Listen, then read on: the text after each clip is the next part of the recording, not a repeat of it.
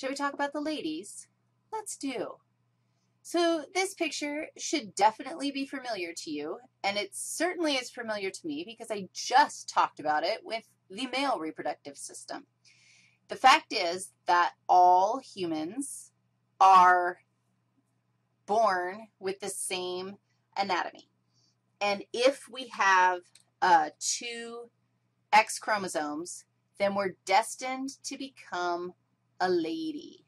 And if we have an X chromosome with that infamous Y chromosome, then we will become a fella. But what you can see is that we actually have structures that are the same. We start out with our little cloaca, with our little nubby kidney, and our exact same bipotential gonads, and two sets of tubing that ultimately we have some modification and some moving and some gubernaculum action, and we end up with two different, very different anatomical critters, very similar as well, simply because of that extra different chromosome. So the ladies, we have this, the development of a pink, it's pink tube, and the disintegration of a purple tube. That's what it looks like in your body, really. And we have some movement. Check out my bipotential gonads at this stage in the game and compare them to the position that they end up in when they become our ovaries. That's our gonad.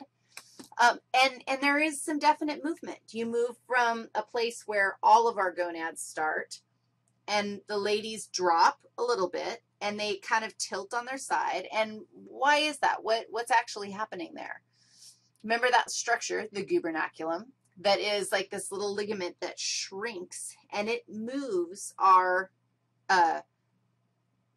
gonads around in our body. The fellas have the gubernaculum that actually pulls the gonad fully out of the body. That's pretty cool and interesting. But the ladies still have it adjusted. Our tube ends up, the tubing sits very close to our gonad. They aren't actually touching. So, in fact, our gonad is going to have to like fling gametes out into the body wall or into the abdominal cavity and hope that the tubing, the structures in the tubes, will actually catch the ovary and then, or the egg, and then the egg will travel down into this muscular, small, like surprisingly small bag, and that is a baby apartment, depending on if you have a parasite in your life or not.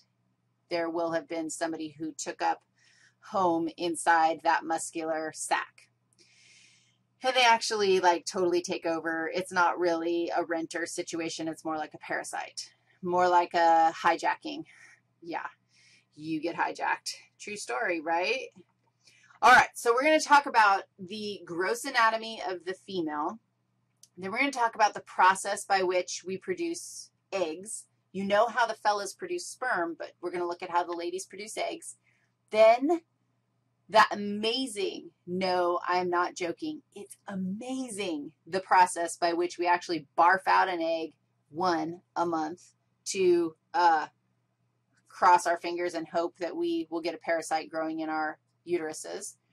And then we're going to look at how our gross anatomy actually is very similar to male anatomy, and we have homologous structures, which mean it's the same, you know, a homologous structure. This bipotential gonad gave rise to an ovary in the female. It gave rise to the testy in the male, and so those are considered homologous structures. That's it. That's our plan. It's going to be fun, huh?